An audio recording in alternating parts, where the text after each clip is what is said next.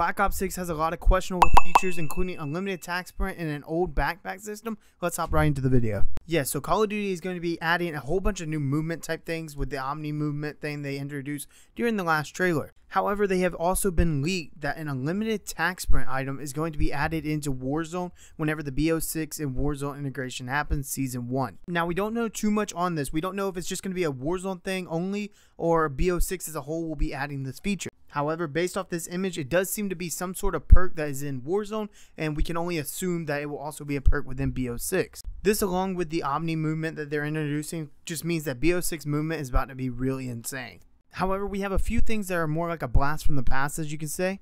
One being the wildcard system. Yeah, so wildcards are coming back. We even know that one of the wildcards in BO6 will allow you to have up to 8 attachments on your primary weapon, which just means for an insane loadout, especially in Warzone. Although this is the only wildcard that we have information on right now, just list some down below that you think would be cool, whether it be from the old Black Ops series or just a whole new idea that you have. Leave them down below, I'm interested to know. However, wildcards are not the only thing coming back. We also have a backpack system that was in the very first edition of Warzone coming back to BO6 Warzone. So although I'm calling this a backpack system, it really isn't. It's more like an inventory system now. So basically what I'm getting from this is instead of being able to stow like multiple gas masks, now you will literally only be able to carry one per your inventory slot. However, this game is not even out yet. There are tons of updates that are going to happen, meaning that they can always bring back this backpack system if the inventory system just doesn't hold over. I don't think this is a terrible change on Call of Duty's part, but I do think that the community will take some time getting used to this. I mean, ultimately going from being able to stow like up to 6 gas masks at once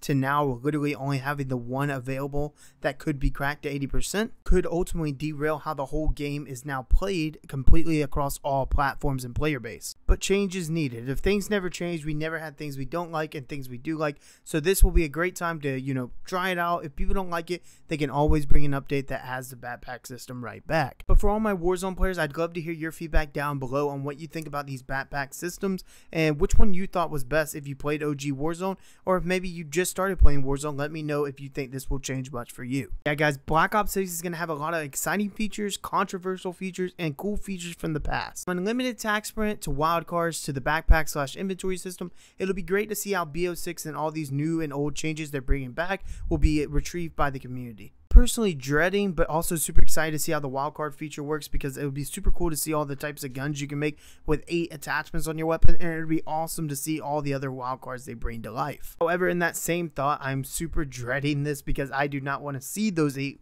attachments on one gun that just beam me across from like 300 meters down map. Well guys, I hope you enjoyed the video. That's gonna be it. Smash the like button, subscribe, share if you don't mind. It helps out the channel a lot. If you'd like to help out the channel even more, please leave any criticism of this video down below.